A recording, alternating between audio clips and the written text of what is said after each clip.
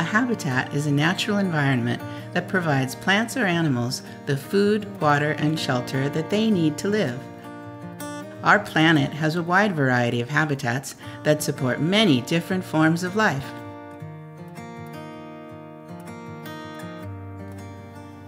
What is a woodland habitat, and how is it a good habitat for wildlife? A woodland habitat is a forested area with trees. Many woodlands have a mix of different types of trees. Woodlands may have deciduous trees like maples that lose their leaves in the fall, but grow new ones in the spring. Non-deciduous or evergreen trees like coast live oaks and redwoods keep their leaves or needles all year long. Animals might travel from one kind of woodland to another to get water or find food. Woodlands usually have small clearings called meadows with grasses, herbs, shrubs, and wildflowers that also provide food and shelter for a diversity of so many different kinds of animals. Branches and leaves of tall, mature trees create a canopy. Under the canopy is a habitat we call the woodland understory.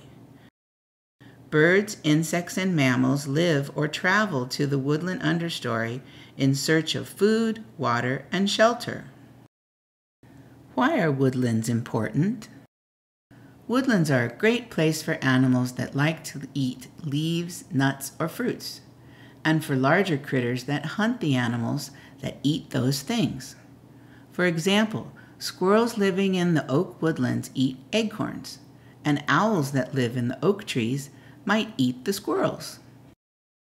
Think about other animals that eat acorns and what animals might hunt for them. Trees provide places to store food.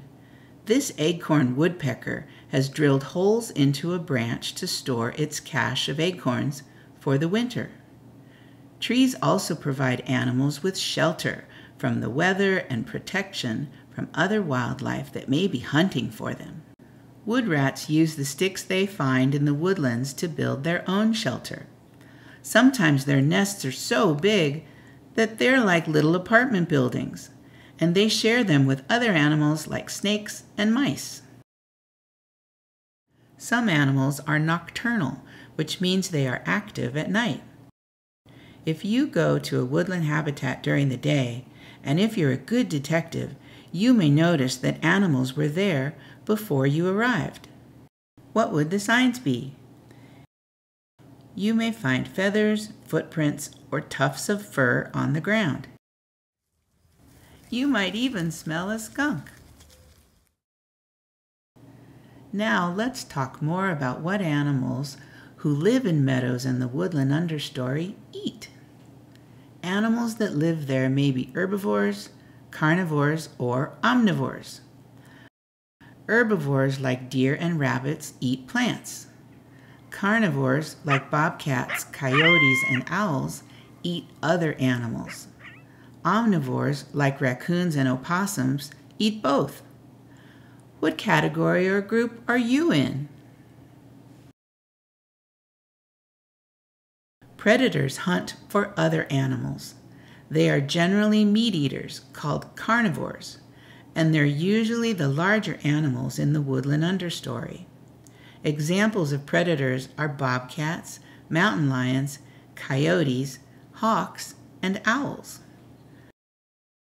Prey are the animals hunted and eaten by the predators. They are most often herbivores and tend to be smaller. Examples of prey are mice, rats, rabbits, deer, and birds.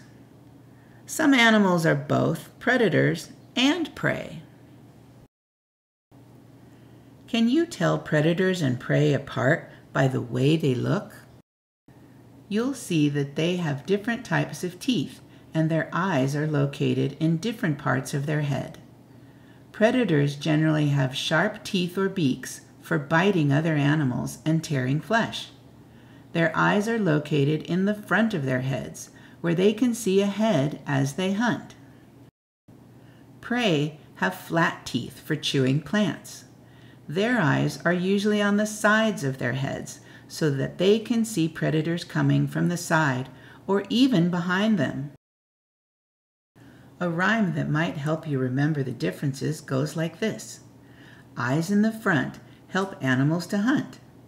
Eyes on the side helps animals to hide. Let's take a moment to think about our own teeth. Like most omnivores, humans have both sharp teeth and flat teeth. Our eyes are at the front of our heads, and we have peripheral vision, which means we can see things on the sides of our heads as well. Prey can hide from predators using camouflage, which is when an animal's natural appearance helps it blend into its surroundings.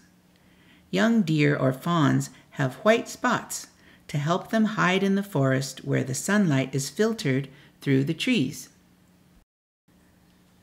Woodlands are so important because they support a wide variety of plants and animals. They also provide people with food and materials for things we use every day. Woodland trees also help clean the air by breathing in carbon dioxide and breathing out oxygen.